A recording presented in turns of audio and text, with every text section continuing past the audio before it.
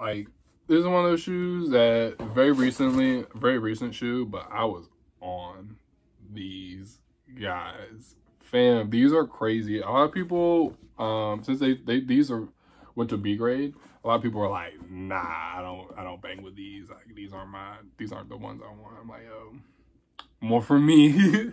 I got these actually for way more than I should have got. I should have waited and got them for a little bit cheaper. But yo, I would have like tripled up on them, but there's no need for me. I haven't worn them yet.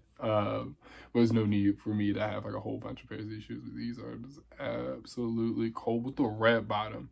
As a Virginia guy, like Oak Hill, if you don't know, you better ask somebody. It's like one of the best basketball places of like all time. A lot of basketball legends came out there, more than just Carmelo.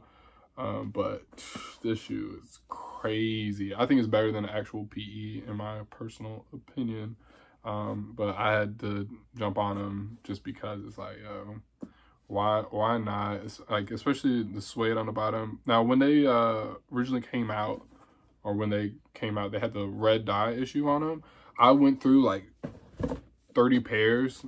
Sadly, I'm just that type of person when it comes down to like stuff with suede. I'm really particular about. So I went through like 20 pairs to see which one had the least amount of dyeing. Like, these don't look bad. I've seen pairs that are absolutely good. I think those are the pairs like Finish Line had them, and like they were just regular retail pairs, and people were like, "Yo, they're good." And I just went ahead, and they just went ahead and just sent them back.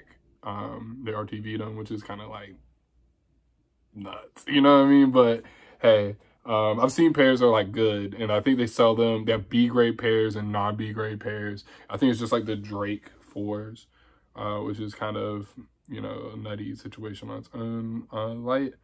But yeah, Melo 13s, hands down, underrated shoe. This is probably one of those shoes.